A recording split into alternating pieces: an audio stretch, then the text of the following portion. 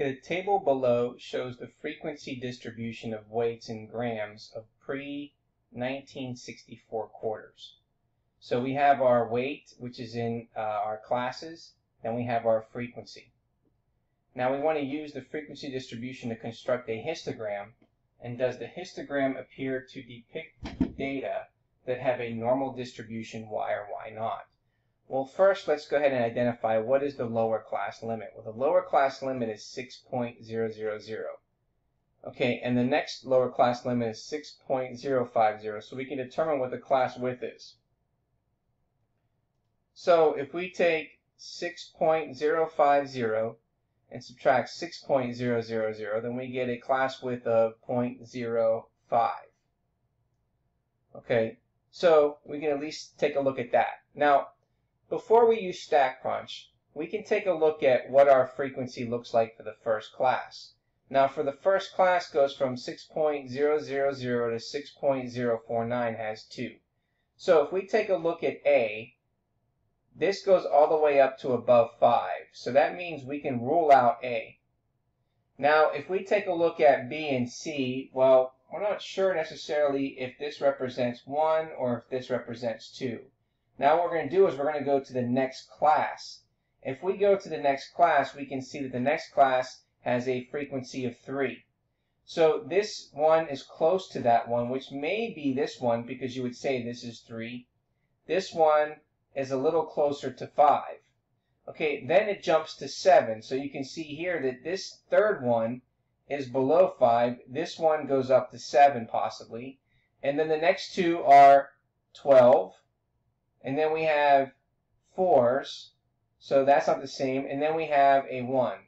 So that should tell us that C is the histogram, the frequency histogram. Now let's go ahead and take a look at what this would look like in StatCrunch. So if I open up this data into StatCrunch, okay, now I can't just create a histogram here because this gives me summary data.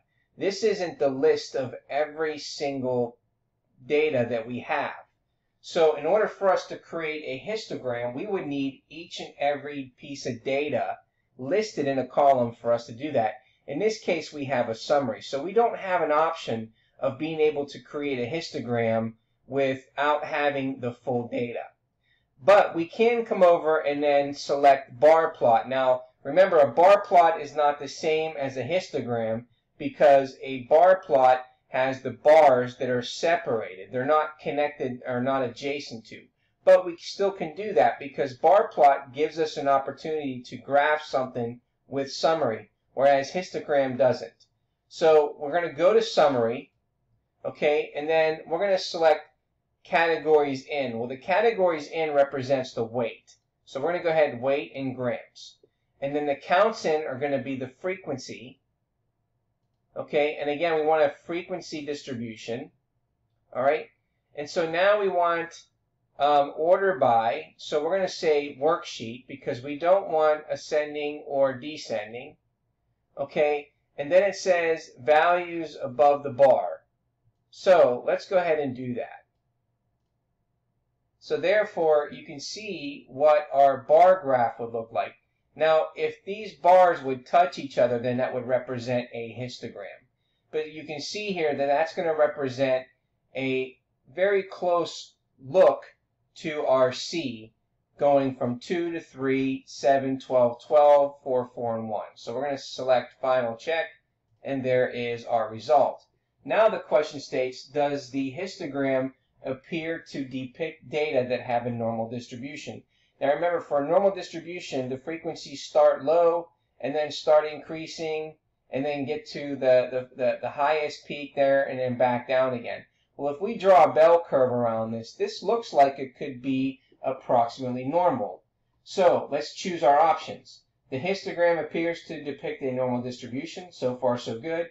The frequencies generally increase to a maximum and then decrease, and the histogram is roughly symmetric. Okay, well, let's see what the other choices have. The histogram does not appear to depict a normal distribution. We can cut out B.